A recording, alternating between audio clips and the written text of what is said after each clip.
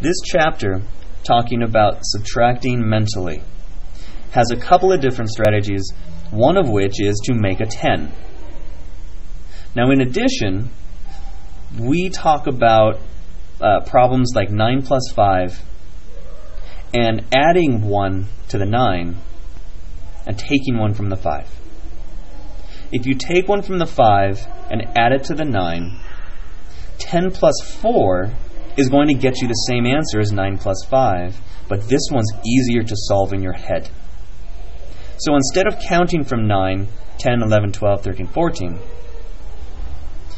being able to see numbers and being able to change them as needed to correctly get the answer is a very important skill. Now in subtraction it's different, because if you have 14 minus 9,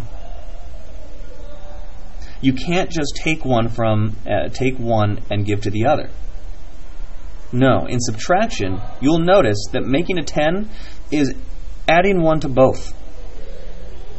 If you add 1 to both, then 15 minus 10 is easy. The answer is 5.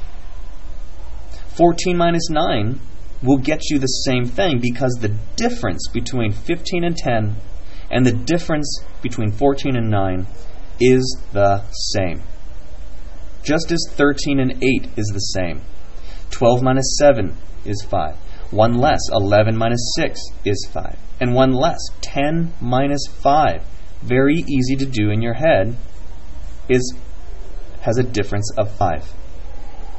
So instead of only knowing the standard algorithm, 14 minus 9, where you borrow from the 10s and you give it to the 1s, you can simply know how to make a 10 that's easier to work with.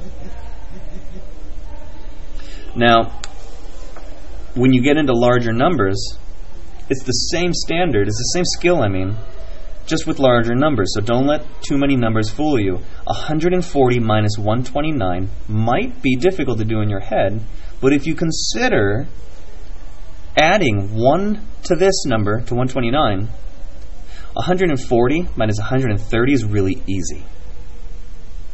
Now take your time with this one.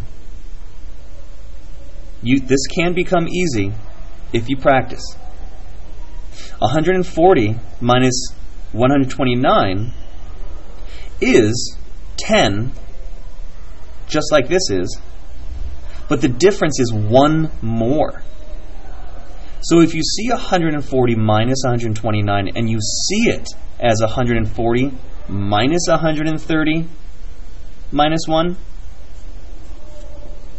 then these subtraction problems can be solved mentally in your head. And you can check by counting up. From 129, count up to 130, that's plus 1, and count up to 140, that's plus 10. So you get your 11 no matter what mental strategy you use. 223 minus 100 is easy. That's 123.